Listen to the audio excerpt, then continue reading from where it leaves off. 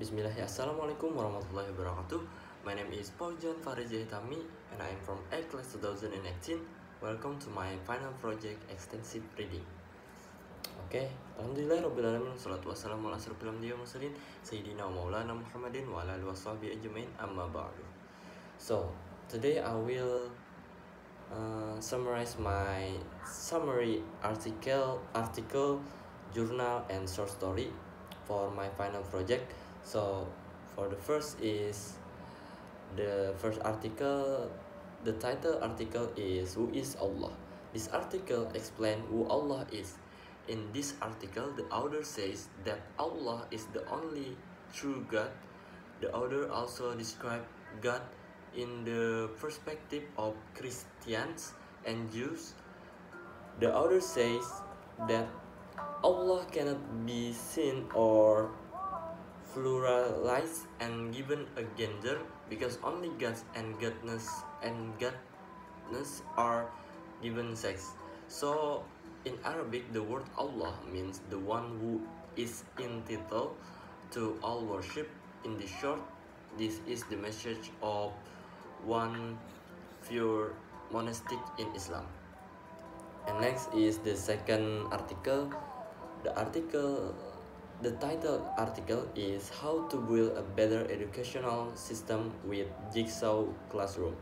In the article, the American Psychological Association states that our learning model is a form or type of learning activity used to convey teaching material by teachers to students. Learning methods or techniques are methods used by teachers to deliver teaching materials to students or learners. The learning method is also defined as way to carry out system activities from an environment consisting of educators and students to interact with each other in carrying out an activity so that the learning process goes well, in the sense that the teaching objectives are achieved. The others use jigsaw types the learning because of this learning very suitable for learning that is divided into several parts. The jigsaw cooperative learning model was introduced by Arison, Blaney, Stephen, Sykes, and Snap in 1978. In this model, students play a more role in learning. The steps for the type of jigsaw cooperative learnings are as follows.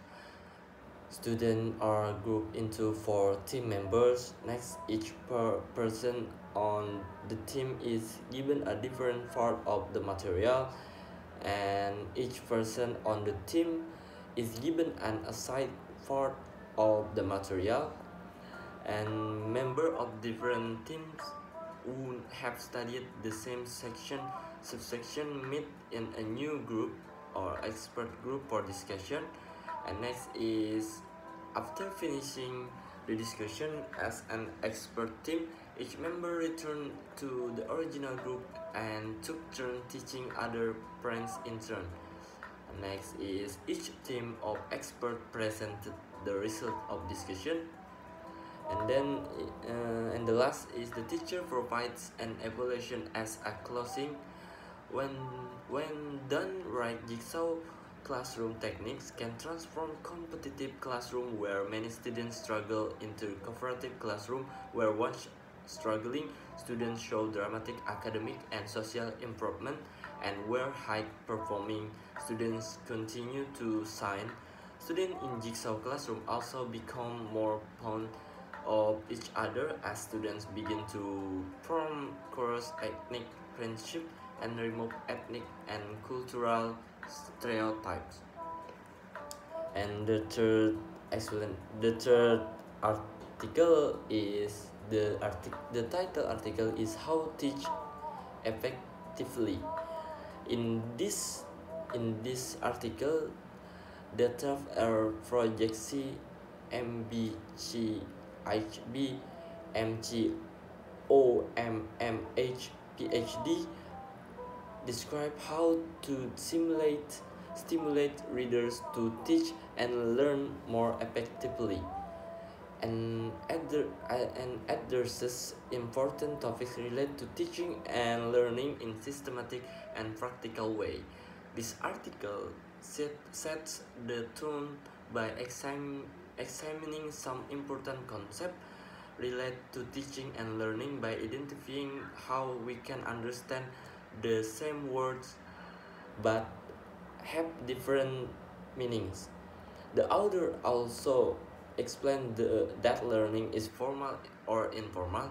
In this article, the author also says that learning is what happened in your past. And next is summarize of abstract. The title of the journal is the importance of education for best practice. In the abstract of journal of college teaching and learning on fair review, the importance of education for best practice, it's explained that the effectiveness of learning is what result in useful and purposeful learning for students through proper learning products. Miarso continued the discussion of the definition of effectiveness by stating that the effectiveness of learning is often measured by the achievement of learning objectives or the accuracy in managing a situation using a systematic and comprehensive approach. And next is the summarize the journal. The title journal is The Dangers of Drugs. In this journal, the writer is Rashika Shukala describes the rural settlement of Oklahoma. Criminological research focus on urban communities and rests on the assumption that small cities are relatively safe and free from crime. However, Shukala explained that the poverty situation in the countryside was riddled with drug abuse. Drugs have become the center of life for some rural residents. The authors also mention several countries and their cities that are mired in drugs, namely China. Guangdong province is known as major supplier of drugs in China and abroad. Among the drug village in Guangdong province is Boshi village, a small village on the province's southern coast. Even in Indonesia, there are Christians are known as drug village. Those that are known are Kampung Bahari and Kampung Ambon in Jakarta, Kampung Dalam in Riau, Kampung Beting in West Java, Jalan Multatuli in Medan, North Sumatra, and so on. And in South Kalimantan, I think in Kampung Melayu maybe. Not Kampung Melayu. Yeah, yes, maybe Kampung Melayu. Because my friend said Kampung Melayu have many drugs, he said. And next is, and the author wants to get rid of the drug addicts who are caught in the evil enforcement of narcotics, but overcoming addiction is not possible without rebuilding societies as a means of support and individually taking steps to rebuild conventional law-abiding lives, become a normal human. As usual, efforts must start with increasing public awareness, improving drug prevention and education programs, and most importantly, opening safe space for open dialogues about behavior.